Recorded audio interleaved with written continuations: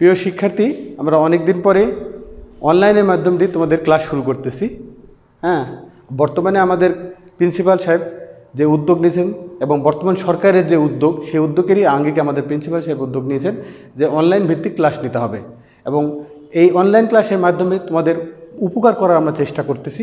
বিশেষ করে তোমাদের দীর্ঘদিন পড়াশোনা বন্ধ আছে, এই বন্ধকে স্বাবলম্বী করার জন্য এবং এই পড়াশোনার মাধ্যম দিয়ে তোমরা যাতে উপকৃত হও, হ্যাঁ, সেই কাজটাই শুরু করতে যাচ্ছি। আচ্ছা, আমি তোমাদের আসলাম স্যার, ইসলামের ইতিহাস ডিপার্টমেন্টের ফার্স্ট ইয়ারে তোমাদের যে যে কোর্সটা আমি নিই, সেই কোর্সটারই আজকে তৃতীয় খলিফা অর্থাৎ আব্বাসী খিলাফতের তৃতীয় খলিফা তাকে নিয়ে আলোচনা করব। ইতিপূর্বে আলোচনা আমরা দুটো করেছি, সেটা তোমরা জানো, এবং আজ তৃতীয় খলিফা আল মাহাদি সম্বন্ধে আলোচনা করব। আব্বাসী খিলাফতের তৃতীয় খলিফা হলো আল মাহাদি। তিনি তার পিতা মৃত্যুর পরে, তার পিতা আবু জাফর আল মনসুরের মৃত্যুর পর তিনি আব্বাসী খিলাফতের খলিফা হিসেবে তিনি দায়িত্ব পান। তিনি একটা বিষয়, তিনি খলিফা হিসেবে যদিও উত্তরসূরি হিসেবে তিনি খলিফা হন, কিন্তু তিনি তার পিতার মতো ছিলেন না, তিনি একটু ব্যতিক্রম ছিলেন। কীরকম ছিলেন তোমরা বিষয়টা একটু মনোযোগ দিয়ে শোনো। ব্যতিক্রম ছিলেন সেটা হলো, তার পিতা ছিলেন একটু উগ্রপন্থী, কিন্তু তিনি ছিলেন তার উল্টা, সম্পূর্ণ উল্টা। তিনি ছিলেন ন্যায়পরায়ণ এবং ধার্মিক। আচ্ছা, তারই ধারাবাহিকতায় আমরা তার আলোচনা করব। তিনি খেলাফতের খলিফা হওয়ার সাথে সাথেই তিনি তার খেলাফতে পরিবর্তন নিয়ে আসেন। সেটা হলো, তিনি সেখানে তার খেলাফতে অনেকগুলো মসজিদ, অনেকগুলো মাদ্রাসা তিনি স্থাপন করেন। সর্বোপরি একটা বিষয়, তিনি খলিফা হওয়ার পরেই তিনি হজব্রত পালন করেন। তোমরা এটা হয়তো খেয়াল করছো, আমি আগেও বলছিলাম যে তিনি একটা ন্যায়পরায়ণ ধার্মিক একজন খলিফা, সেই হিসেবে তিনি প্রথম হজব্রত পালন করেন। আচ্ছা, হজব্রত পালন করা অবস্থায় তিনি আব্বাসীয় খিলাফতের ঐতিহ্য হিসেবে সেখানে বেশ কিছু কাজ তিনি করেন। তার মধ্যে সেখানে কিছু মাদ্রাসা করেন। সর্বোপরি একটা বিষয়, মহানবী সাল্লাল্লাহু আলাইহি সাল্লামের তৈরি যে মসজিদ, সেই মসজিদের তিনি সংস্কার কাজে বেশ অর্থ সেখানে সহযোগিতা করেন।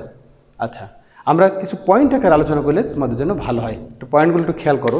আমরা প্রথম পয়েন্ট হিসেবে আমরা করতেছি আনসারদের মধ্যে থেকে দেহরক্ষী নিযুক্ত।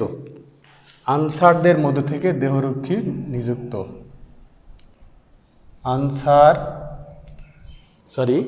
আনসারদের মধ্যে থেকে তিনি দেহরক্ষী নিযুক্ত করেন। হ্যাঁ, কীরকম? আনসাররা ছিলেন সেই সময় আব্বাসী খিলাফতের প্রতি তারা পুরোপুরি অনুরাগী। তারা আব্বাসী খিলাফতকে পুরোপুরি বিশ্বাস করতেন এবং তাদেরকে খুবই মানতেন। তো এখানে বলা কোনো দার্শনিক বলে যে যদি আনসারদের মধ্যে থেকে এই দেহরক্ষী নিযুক্তটা যদি আব্বাসী খিলাফতের পূর্ব খলিফারা, যে খলিফারা ছিল আগে, তাদের মাধ্যম দিয়ে তারা যদি এই খলিফা নিয়োগ করতেন, দেহরক্ষী নিযুক্ত করতেন, তাহলে পরবর্তীতে আমরা যেটা দেখতে পাই, আব্বাসী খিলাফতের যে ধ্বংসের মূল যে তুর্কি সেনাবাহিনী, এই সেনাবাহিনীর দরকার ছিল না, তাদেরকে নিয়োগ দেওয়া দরকার ছিল না। তাদের যদি নিয়োগ না দিত, তাহলে যদি এই আনসার যদি নিয়োগ দিতেন, বিশেষ করে মদিনার লোককে দিয়ে যে আনসার নিয়োগ দিয়েছেন, এই নিয়োগগুলো যদি আগে দিতেন, তাহলে এই তুর্কি বাহিনীর দ্বারা যে ধ্বংস হয় আব্বাসী খিলাফত, এই ধ্বংসের সম্মুখীন হতো না। আমি আরেকটা বিষয় দেখতে পাই, সেটা হলো তিনি বেশ কিছু জনকল্যাণমূলক কাজ করেন, যেমন মসজিদ, মাদ্রাসা, এগুলো তিনি স্থাপন করেন। ঠিক আছে, আমরা তৃতীয় হিসেবে পয়েন্ট আকারে দেখতে পাই। আচ্ছা, এখানে একটা বিষয় বলতে হয়, আল মাহাদি ক্ষমতা আসার পরে বেশ কিছু বিদ্রোহের সম্মুখীন হন। এর পিছনে বড় একটা কারণ হলো তিনি ধর্মপরায়ণ ছিলেন। তিনি ধর্মপরায়ণ থাকার ফলে তার বিরুদ্ধে বেশ কিছু বেধর্মী, তারা মুসলমান নামে পরিচিত কিন্তু তারা বেধর্মী, তারা তার বিরুদ্ধে বিদ্রোহ করে। এর মধ্যে উল্লেখ করার মতো আমরা তিনটা বিদ্রোহ আজ আলোচনা করব। এই তিনটা বিদ্রোহের মধ্যে প্রথমেই পড়ে মুকান্নার বিদ্রোহ। মুকান্নার নামক একটা সম্প্রদায় প্রথম তার বিরুদ্ধে, তারা আব্বাসী খিলাফতের খলিফার বিরুদ্ধে তারা আন্দোলন শুরু করে। ঠিক আছে, কীরকম? বিষয়টা হলো এরকম যে মুকান্না নামক একটা ব্যক্তি তার তার তার তিনি ছিলেন পারস্যের অধিবাসী, যদিও তিনি পারস্যের অধিবাসী, হ্যাঁ, কিন্তু তিনি তিনি বাস করতেন মার্ব নামক স্থানে। তাকে তিনি বলতেন যে তিনি একটা স্লোগান দিতেন, সেটা হলো যে আল্লাহ মাঝে মধ্যে পৃথিবীতে নেমে আসে মানুষরূপী। চিন্তা করো কত বড় একটা বেয়াদবি কথাবার্তা, যে কথা বলাটাও ঠিক না, তারপরেও তিনি এই কথা বলেন। আচ্ছা, তার ভিতরে আরও একটা বিষয় ছিল, তিনি মনে করতেন পৃথিবীর মধ্যে সর্বশ্রেষ্ঠ ব্যক্তি হলো প্রথম আদম, তারপরে হলো, আমি আগে বলছি খোরাসানের নাম তোমরা শুনছো এর আগে, বলছি না? হ্যাঁ, সে খোরাসানকে বলছে দ্বিতীয়, এবং তৃতীয় সে সবচেয়ে উত্তম ব্যক্তি। তাহলে তিনি মনে করেন যে এই তিনজনই উত্তম, এছাড়া কোনো ব্যক্তি উত্তম নাই। আচ্ছা, এই জিনিসটাকে একটা ইসলামের বিরোধী যে কাজ, তার প্রমাণ তিনি এটা তার এই কার্যকলাপে বুঝতে পারি। আরেকটা বিষয় সেটা হলো, তিনি বলেন তিনি আরেকটা বিষয়, তিনি যে আব্বাসের খেলাফতের আবু জাফর আল মাহাদির যে কার্যকলাপ, তিনি তার বিরোধিতা করেন, এবং এটা একসময় এমন পরিমাণে বৃদ্ধি পায় যে পরবর্তীতে আল মাহাদি বাধ্য হয়ে তার সেনাবাহিনীর মাধ্যম দিয়ে তাদেরকে নির্মূল করতে বাধ্য হন, এবং এই নির্মূলের মাধ্যম দিয়ে তিনি এই আব্বাসের খেলাফতের যে একটা বিধর্মীদের যে একটা অত্যাচার, সেই অত্যাচারের মাধ্যম শেষ হয়। আচ্ছা, 3 নম্বরে পাই বিধর্মী ও জিন্দিক মতবাদ। এদিকে একই সময় কাস্পিয়ান সাগরের পূর্ববর্তী এলাকায় জিন্দিক নামক একটা সম্প্রদায়, তারাও আল মাহাদির বিরোধিতা শুরু করে, এবং তারা বলে যে আব্বাসীয় খেলাফতের আল মাহাদি তিনি জোরপূর্বক ক্ষমতা এসেছেন, তার ক্ষমতা বৈধ নয়। এটাকে তিনি যখন আল মাহাদির কানে এই কথাটা আসে, তিনি তখন আর সহ্য করতে না পেরে তার ছেলে হারুনা রশিদকে দিয়ে তিনি তাদের বিদ্রোহ দমন করার জন্য পাঠান, এবং তিনি তাদেরকে দমন করতে সক্ষম হন। আচ্ছা, আরেকটা বিষয় সেটা হলো যে তিনি এই জন্য এই জিন্দিক মতবাদদারী যে লোক, তাদেরকে তাদের কার্যক্রম করার জন্য, তাদেরকে দমন করার জন্য একটা সম্প্রদায় তৈরি করেন, যে সম্প্রদায় জিন্দিক সম্প্রদায় বলছে, তাদের একটা ট্রাস্ট তৈরি করেন, অর্থাৎ একটা সমিতির মাধ্যমে তাদেরকে দমন করার জন্য তিনি এই ব্যবস্থা করেন।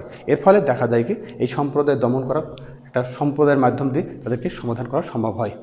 সর্বোপরি বিষয় বলতে হয়, আল মাহাদির সময়কাল আমরা আগে বলছি, আল মাহাদির সময়কাল 10 বছর, অর্থাৎ 775 থেকে 785 সাল পর্যন্ত। 778 সালে তিনি উত্তরাধিকার মনোনয়নের ক্ষেত্রে একটা সমস্যায় পড়েন। কীরকম? সেটা হলো যে 778 সালে মুসলিম খেলাফতের সীমান্তবর্তী এলাকায় মুসলিম সাম্রাজ্যের সীমান্তবর্তী এলাকায় গ্রিক সম্প্রদায় লুটতরাজ করত। তিনি তার ছেলে হারুনা রশিদের যোগ্যতার পরিচয়ে তিনি তাদেরকে দমন করতে সক্ষম হন, এবং এই দমনের ফলে দেখা যায় যে গ্রিকরা পরবর্তীতে আর এই আব্বাসের খেলাফতের দিকে নজর দেওয়ার সুযোগই পায় না। এবং সর্বোপরি একটা বিষয় যে হারুনা রশিদ একটা বিচক্ষণতার পরিচয় দেন, তিনি তাদেরকে একটা নির্দিষ্ট একটা করের মাধ্যমে তাদেরকে তাদেরকে দমন করতে সক্ষম, এবং তারা কর দিয়ে আব্বাসের খেলাফতের আনুগত্য স্বীকার করেন। সর্বোপরি আমরা বলি একটা বিষয় যে সেটা হলো যে আব্বাসের খেলাফতের, আমরা বলছি যে আব্বাসের খেলাফত একটা রাজতন্ত্রই পরবর্তীতে আল মাহাদি ঠিক এই রাজতন্ত্রেরই যে কার্যকলাপ সেটাকেই তিনি বহাল রাখার চেষ্টা করেন। তারই ধারাবাহিকতায় তার ছেলেকে তার উত্তরাধিকারী করে যান। এখন এখানে বিষয় হলো যে তার ছেলে ছিল 2টা, এবং এই 2 ছেলের মধ্যে হাদি এবং হারুনা রশিদ। আচ্ছা, এখানে তিনি মৃত্যুর আগ পর্যন্ত তিনি বলে যান যে প্রথমে হবে হাদি, পরবর্তীতে হারুনা রশিদ আব্বাসীয় খেলাফতের একজন উজ্জ্বল নক্ষত্র যদিও, কিন্তু হাদি এই বিষয়টাকে সহজভাবে মেনে নিতে পারেন নাই, যার জন্য যদিও আমরা দেখি যে আল মাহাদি একটা বিচক্ষণা পরিচয় দিয়ে যান, কিন্তু তিনি সফলতা এখানে পান নাই বিধায় আমরা এই বিষয়টা বলি। প্রিয় শিক্ষার্থীবৃন্দ, আমরা আরেকটা অধ্যায় আল মাহাদি। আল মাহাদি হলো আল মাহাদির পুত্র হলো হাদি। আচ্ছা, আমরা আজ হাদি নিয়ে আলোচনা করব। হাদি হলো আল মাহাদির উত্তরাধিকারী হিসেবে তার পুত্র। তিনি আব্বাসের তার মৃত্যুর পর, তার পিতার মৃত্যুর পর তিনি আব্বাসের খিলাফতের খলিফা হন। এটাও আমি আগেও বলছি যে আব্বাসের খিলাফত সম্পূর্ণ একটা রাজতন্ত্র। কেন রাজতন্ত্র? রাজতন্ত্র এই কারণে, কারণ রাজার ছেলেকে উত্তরাধিকারী মনোনয়ন করে যায়, কিংবা রাজার ভাইকে উত্তরাধিকারী মনোনয়ন করে যায়। এটা তারই বইয়ের প্রকাশ আমরা কিন্তু দেখতে পাচ্ছি। ঠিক আছে, যদিও আমরা বলি যে আব্বাসের খেলাফত খলিফা, কিন্তু আমরা যে খেলাফত যেটা বলতে যা বোঝাই, সেই খেলাফতের কার্যক্রম এখানে আমরা দেখতে পাই না। তারই ধারাবাহিকতায় আমরা আজকে আরেকটা আলোচনা করতে যাচ্ছি, সেটা হলো আল হাদি। আল হাদি হলো মাহাদির পুত্র। ঠিক আছে, মাহাদি ছিলেন তার পিতা, তার পুত্রের নাম হলো হাদি। মাহাদির মৃত্যুর পর হাদি আব্বাসের খিলাফতের খলিফা হন। তিনি তার পিতার মতো ছিলেন না। সর্বোপরি একটা বিষয়, তিনি তার পিতার মতো ছিলেন না। তিনি কি ছিলেন? তিনি ছিলেন একজন কঠোরপন্থী স্বার্থপর শাসক। কী জন্য বলতেছি? এই কারণে বলতেছি যে তিনি তার পিতার মৃত্যুর আগে যে দুজন খলিফা নির্বাচন করে যান, তিনি সেই নীতি ভঙ্গ করেন। কীরকম ভঙ্গ করেন? তিনি ক্ষমতায় আসার পর হারুন আর রশিদ, তার পিতা বলে গেছিলেন যে হাদির মৃত্যুর পর হাদি বড়, হারুন আর রশিদ ছোট। হাদির মৃত্যুর পর হারুন আর রশিদ হবেন আব্বাসের খিলাফতের খলিফা। কিন্তু তিনি ক্ষমতা আসার পর তা উল্টিয়ে দেন। তিনি কি বলেন? যে না, হারুন আর রশিদকে আমি খলিফা হিসেবে মেনে নিতে পারবো না, কিংবা তাকে খলিফার থেকে করেন। এতে তার মাতা খাইজুরান অসন্তুষ্ট হন। কার প্রতি অসন্তুষ্ট হন? হাদির পুর অসন্তুষ্ট হন। এবং যদিও এই যে পিতা যে এটা করে গেছিলেন, এটাকে প্রথমে হাদি বিষয়টাকে মেনে নিলেও পরবর্তীতে তিনি বিভিন্ন মন্ত্রী, বিভিন্ন প্ররোচনায় তিনি এটাকে চেঞ্জ করতে বাধ্য হন। তিনি বলেন যে না, আমার উত্তরাধিকারী হিসেবে আমার ভাই না, উত্তরাধিকারী হিসেবে হবে আমার ছেলে। সেটাকে জাফর, তার পুত্র জাফরকে তিনি উত্তরাধিকারী মনোনয়ন করেন। এর ফলে দেখা যায় কি, যে আব্বাসীয় খিলাফতে একটা দ্বন্দ্বের সৃষ্টি হয়। কীরকম দ্বন্দ্বের সৃষ্টি হয়? এটা একরকম কিছুটা গৃহযুদ্ধের মতো একটা দ্বন্দ্বের সৃষ্টি হয়। এই দ্বন্দ্বে দেখা যায় যে হারুন আর রশিদের উপর একরকম চাপ সৃষ্টি করেন। যদিও একই রাজপ্রাসাদে দুজন অবস্থান করতেন, হাদি এবং হারুন আর রশিদ, এবং তিনি এতে চাপ সৃষ্টি করেন। এই চাপ সৃষ্টি করার ফলে দেখা যায় হারুন আর রশিদ তার মাতা খাইজুরান ছিলেন একজন বলিষ্ঠ মাতা। তিনি আব্বাসীয় খিলাফতের খলিফার যে বলা হয় যে খলিফার পিছন সাইড থেকে সহযোগিতা করার জন্য যে একটা দিক নির্দেশনা, যে সহযোগিতা করা, সেই ধরনের একটা মাতা ছিলেন, সেই হল খাইজুরান।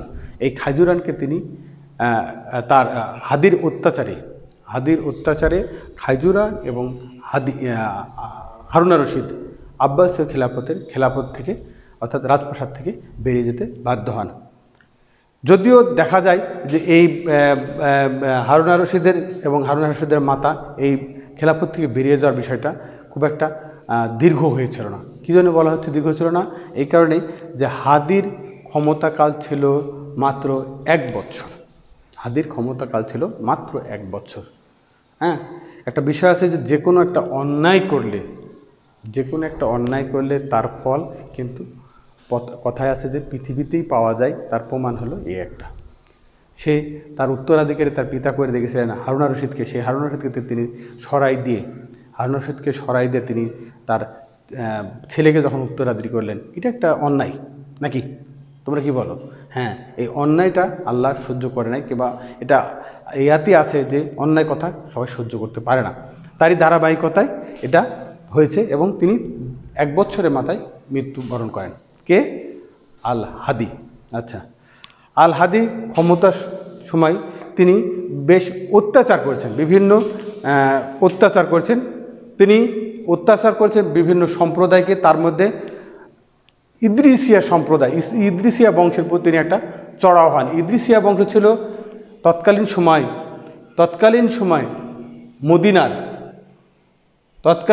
মক্কা ও মদিনায়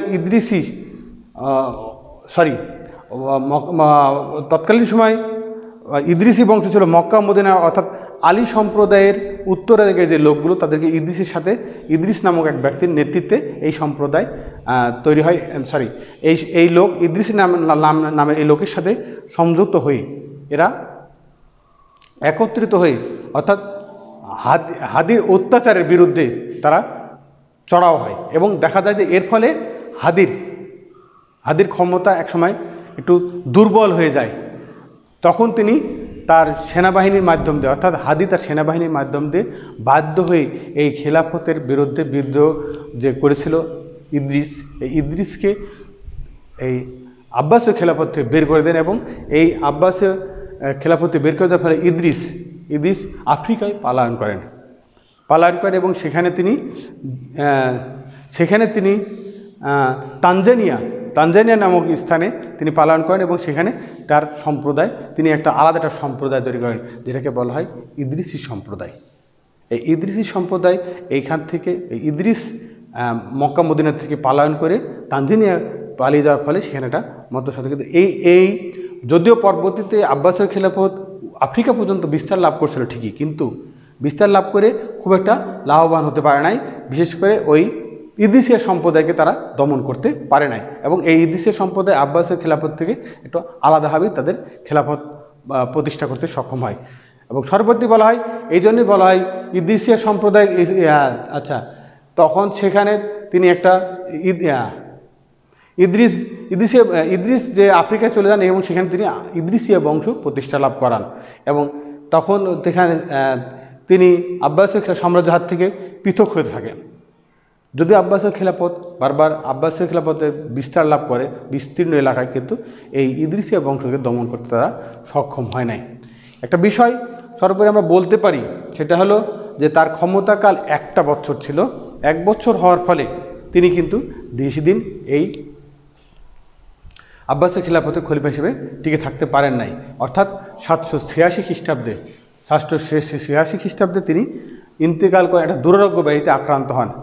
দুরারোগ্য ব্যাধিতে আক্রান্ত হয়ে তিনি ইন্তেকাল করেন, কিন্তু তিনি এটা বুঝতে পারছিলেন যে তার সময় অল্প। এই হিসেবে তিনি তার মাতাকে তার রাজপ্রাসাদে আবার ফিরিয়ে আনেন এবং ভাই হারুন রশিদকেও তিনি ফিরিয়ে আনেন। ফিরিয়ে আনার ফলে দেখা যায় তিনি তার মাতার কাছে ক্ষমা চান। সর্বে একটা বিষয় আছে, মাতার কাছে যদি ক্ষমা চা যায় এরপর ক্ষমা আর কিছু থাকতে পারে না। তারই ধারাবাহিকতায় তিনি তার মাতার কাছে ক্ষমা চান এবং তিনি আব্বাসীয় খেলাফতের খলিফা হিসেবে হারুন রশিদকে তার উত্তরাধিকারী হিসেবে মনোনয়ন করে আবার পুনরায় মনোনয়ন করেন, যার ফলে দেখা যায় যে তিনি তার যে অন্যায় করছিলেন এই অন্যায়টা তিনি আবার বোঝার ফলে এই জিনিসটা আবার পুনরায় প্রতিষ্ঠা লাভ করেন এবং আব্বাসীয় খেলাফতের খলিফা হিসেবে হারুন রশিদ পঞ্চম খলিফা হিসেবে আব্বাসীয় খেলাফত লাভ করেন। হারুন রশিদ হলো আব্বাসীয় খেলাফতের একজন উজ্জ্বল নক্ষত্র। আব্বাসীয় খেলাফতের যে খলিফাগুলো আছে তার মধ্যে আবু জাফর আল মনসুর সবচেয়ে বেশি, তারপরে অবস্থান হলো হারুন রশিদের ক্ষমতাকাল হলো 786 থেকে 809 সাল পর্যন্ত। 786 থেকে 809 সাল পর্যন্ত হারুন রশিদ সিংহাসনে আহরণ করেই তার উত্তরসূরিরা, বিশেষ করে তার ভাই এবং তার পিতা, তার ভাই যে অত্যাচার করেছেন সেই অত্যাচারগুলোকে তিনি শুধরানোর করেন, আর তার পিতা যে উদারতা মন মানসিকতা দেখাইছিলেন, এটাকে তিনি এই দুটাকে কম্বিনেশন করে, এই দুটাকে তিনি মিশ্রণ করে তিনি আব্বাসীয় খেলাফতকে পুনরায় প্রতিষ্ঠা লাভ করান এবং তিনি বলা হয় যে তার ক্ষমতাকাল, তার অবস্থা, তিনি যতদিন ক্ষমতা ছিলেন, যেটাকে তার এশিয়া তাদের বিষয়টা, তার ক্ষমতার ব্যাপারটা মধ্য এশিয়া পর্যন্ত বিস্তার লাভ করে। অর্থাৎ হারুন আর রশিদের সময় আব্বাসীয় খেলাফতের ব্যাপ্তিকাল, হারুন আর রশিদের সময় আব্বাসীয় ব্যাপ্তিকাল বিশাল আকার লাভ করে, যেটা আব্বাসীয় খেলাফতের একটা উল্লেখ করার মতো একটা খেলাফত। আচ্ছা, তিনি সিংহাসন আহরণ করেই কিন্তু বেশ কিছু বিদ্রোহের সম্মুখীন হন, তার মধ্যে একটা আলী সম্প্রদায়ের বিদ্রোহ। এই আলী সম্প্রদায় আব্বাসীয় খেলাফতে, উমাইয়া খেলাফতেও যেরকম বিস্তার ছিল এবং আব্বাসীয় খেলাফতের সময় একই অবস্থা লাভ করে, এবং তারা আব্বাসীয় খেলাফতের বিরুদ্ধে বিস্তার লাভ বিরুদ্ধে তারা বরাবরই একটা করেন। এর পিছনে কারণ হলো যে আলী সম্প্রদায়ের লোকজনের কথা হলো যে আলীকে যখন ক্ষমতা থেকে সরিয়ে দেওয়া হয়, এটা ছিল একটা অবৈধ, এবং এই অবৈধর ফলে পরবর্তীতে উমাইয়া এবং পরবর্তীতে আব্বাসীয় খেলাফত এই যে প্রতিষ্ঠা লাভ করে, এগুলো সবই অবৈধ, এগুলো বৈধ নয়। ঠিক আছে। আচ্ছা, তিনি আরেকটা বিষয় সেটা করেন, তিনি উত্তর আফ্রিকায় আগলাবি বংশের শাসক, আগলাবি বংশের যে শাসন প্রতিষ্ঠা লাভ করে, এদেরকে তিনি আনুগত্য স্বীকার করতে বাধ্য করেন। উত্তর আফ্রিকায় যে আগলাবি বংশ ছিল, এরা আব্বাসীয় খেলাফতের আনুগত্য স্বীকার করত, অতটা জোরও সরে না, কিন্তু তিনি ক্ষমতা আসার পরে এদের আনুগত্য স্বীকার করতে বাধ্য করেন এবং তারা তাদেরকে তার বিরুদ্ধে তাদের আনুগত্য হতে বাধ্য হন। সর্বোপরি একটা বিষয় আমরা বলতে পারি, উত্তর আফ্রিকার যে শাসন ব্যবস্থা, এতে তৎকালীন অবস্থায় হারুন আর রশিদ তাদের কার্যকলাপে সন্তুষ্ট হয়ে তাদেরকে এই বাধ্য করতে সক্ষম হন। একটা বিষয় আমরা দেখতে পাচ্ছি, সেটা হলো যে এভাবে তিনি বেশ কিছু কার্যক্রম তিনি করেন। তার মধ্যে আমরা বলতে পারি তার উন্নয়নমূলক কাজের মধ্যে দেখা যায় যে তিনি বেশ কিছু মসজিদ মাদ্রাসা স্থাপন করেন। আর একটা বিষয় তিনি আরও একটা বিষয় করেন, যে সেটা হলো নাহারে জুবাইদা। এটা হারুন আর রশিদের সময় একটা বড় একটা বিষয়, সেটা হলো নাহারে জুবাইদা। এইটা হলো তৎকালীন মক্কায় যে হজব্রত পালন করতে আসতো মানুষ, সেই হজব্রত পালন করার সময় যে জলের যে তিনি এই নাহারে জুবাইদা নামক একটা খাল খনন করেন, এবং এই খালের মাধ্যম দিয়ে পানি নিষ্কাশন এবং এর মাধ্যম দিয়ে পানির সুব্যবস্থাটা তৈরি হয়। বাইজান্টদের সাথে একটা মাহাদির সময় বাইজান্টদের সাথে, অর্থাৎ গ্রিকদের সাথে একটা সম্পর্ক অবনতি ঘটে।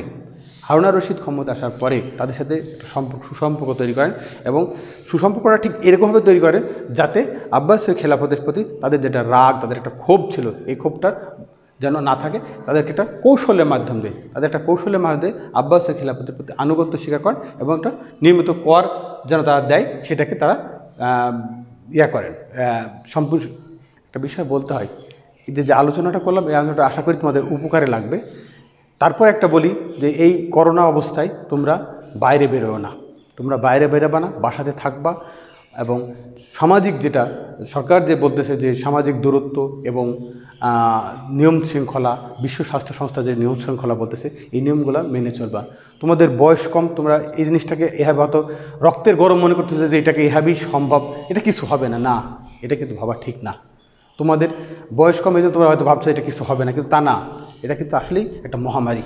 এই জন্য আমরা বারবার করে বলতেছি, তোমরা বাড়িতে থাকবা, পড়াশোনা করবা, খাওয়া দাওয়া বাড়িতে, এভরিথিং তো সব বাড়িতে হয়, অতএব এ নিয়ে টেনশনের কোনো কারণ নেই, তোমরা বেরোবে না। আর আশা করি অচিরে এই সমস্যার সমাধান হবে, এতেই আমরা কলেজে আবার ফিরে আসতে পারবো ইনশাআল্লাহ। ঠিক আছে, তোমরা ভালো থাকো।